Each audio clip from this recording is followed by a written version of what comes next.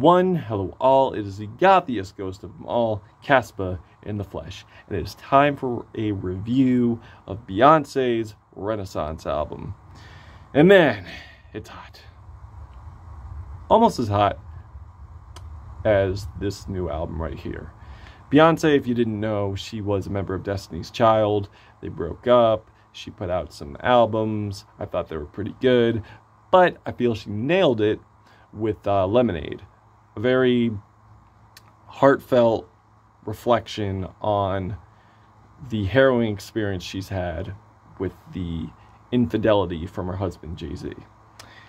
And I feel she really nailed that well. Had a lot of focus. She stuck to it. I do feel like the songwriting could have been better.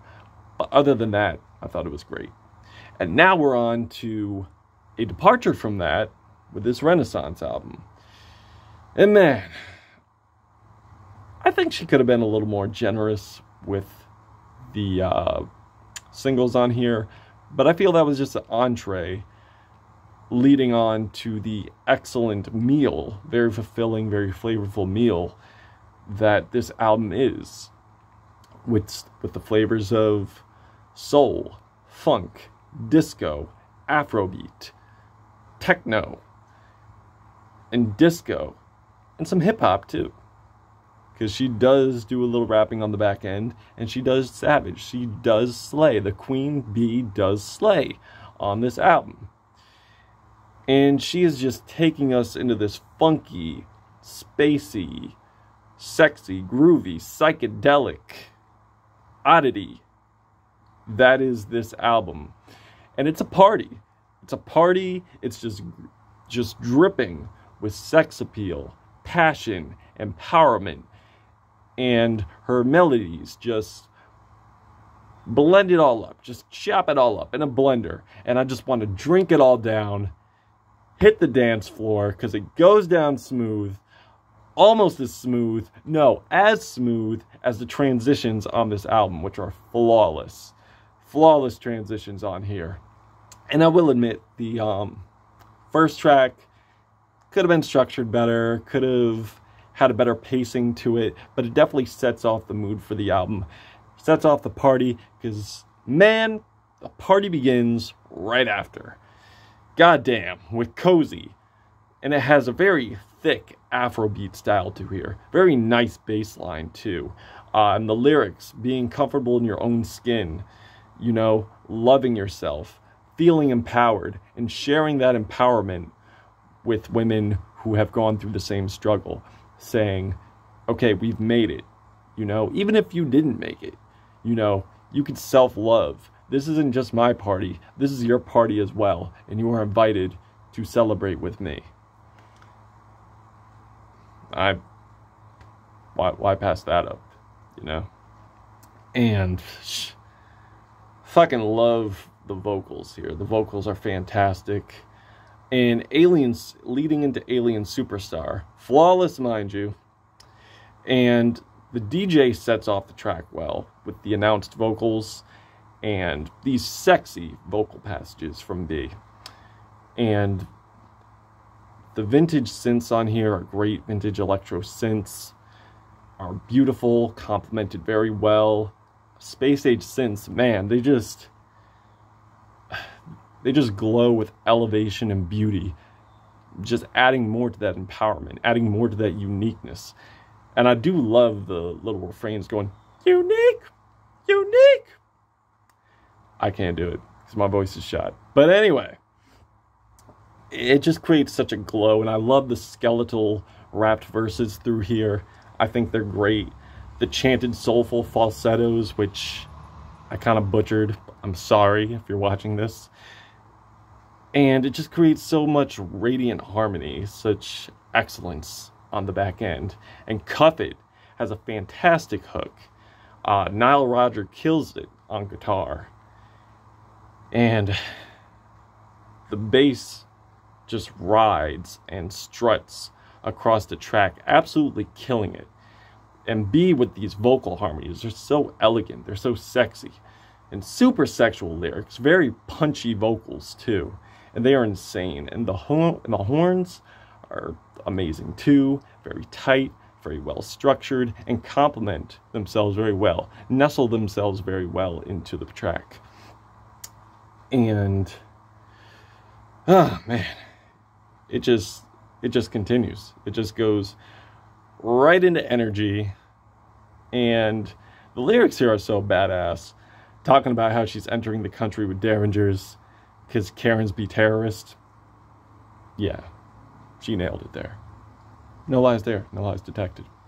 You could try, but no, she is telling the truth on that one. And man, the Afrobeat switch just fucking slaps. I'm loving that. Great stuff. And how much personality and character she puts into these vocal performances too. Like, this is definitely B at an 11, if I do say so. And it goes flawlessly into Break My Soul, which is this very anthemic, very empowering house type track. Very, very amazing. I love the synth patches. I love how dense the vocal harmonies are. Powerful, catchy hook. And I just love the passages on the back end too, really making it feel like it's a soulful, religious experience. Because this album is more than just an album. It's a religious experience. And speaking of religious experience, I'm not really a religious man myself, but Church Girl, man, if church is like that, where could I attend? And it's just so uplifting. You know, it's such an uplifting track. And I get it, you know, saying how Beyonce is financially stable, more than financially stable to quit her job and do something else. And I feel she's speaking to that crowd. I'm pretty sure her audience have the knowledge of knowing that if they quit their job, they probably won't be in the best circumstance. So that's that. And I know I touched on Church Girl before in a consensual way, but we're doing it again because, man, No ID fucking killed it on here with these savage drums, savage rhythms, and the homage to Southern rap music is great too, with the do it baby, stick it baby, killing it on there. And the party, man. The party just goes on. And Plastic Sofa has this thick, fat bass line and just grooves back and forth on the track with these gorgeous strings just strumming across the track. And B is delivering such an intimate, whimsical vocal delivery on here. And the message is very touching too, finding confinement in your partner and letting them know that the feelings that you have for each other mitigate the suffering and loathing that you would get outside from society, and finding that confinement and peace within each other, which is fucking beautiful. It's a very beautiful track. And seamlessly going into the most ambitious in her catalog, Virgo's Groove. Very long and very satisfying track. And there's dozens of sex tracks on here, but it feels like an experience. You feel the passion. You feel the intricacy. It's not like rappers or singers are like singing about sex and they're just running with that off of like these generic YouTube type beats. It's not going on here. And Virgo's Groove, the West Coast funk groove with these galactic, sexy, psychedelic passages of synths and chords, and Beyonce just delivering these very enticing lyrics and vocals. It's just a ride, man. It's just a ride. And personally, I don't think Beyonce has always been a strong songwriter, but on this, she is killing it. This, I feel she's coming through with some great bars on here, especially where she says, "So use me, pursue me, kiss me where you bruise me." Damn, some sexy shit right there. And the sections here kind of remind me of Jessie Ware, like What's Your Pleasure album, or even going further to like Daft Punk with their latest album that they put out. And the Afro beats just continue. They continue, and she just delivers these very abstract, very eccentric vocals on this track right here with Grace Jones, called Move Out the Way. Absolutely killing it with the legend Grace Jones. And the bass is so thundering on here. I love it. Love it. Love the savage vocal delivery. She just absolutely loses her mind on here. Now, granted, on the back end, I do feel like this is like the weaker portion, but mainly because I felt that the tracks could have been longer. I do feel like there could have been more excitement. But don't worry, there are some bangers on the back end too. It doesn't end weak. So get that out of your mind. Is that out of your mind? Good. Let it stay there.